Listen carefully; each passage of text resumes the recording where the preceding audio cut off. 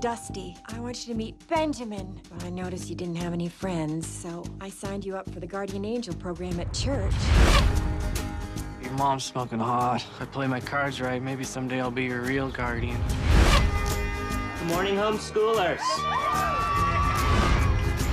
You're really gonna enjoy the best writers' camp in the state. I'd like to introduce you to one of the greatest science fiction authors of our time, Ronald Chevalier. I'm assuming you love to write fantasy fiction, except the character names in your stories are suffering. Need thou not be afraid? We can add onius, anus, or anus to just about anything, and it becomes magical.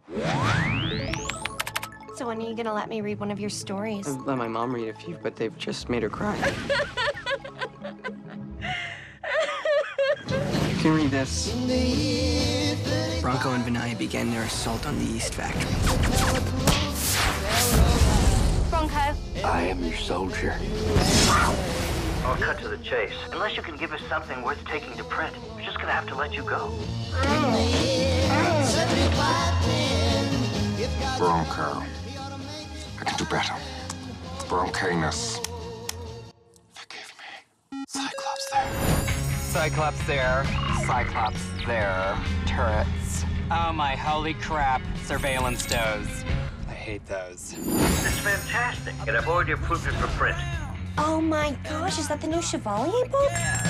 You stole my story. Awesome. All you did was change the character names and turn Bronco into a tranny. This is ridiculous.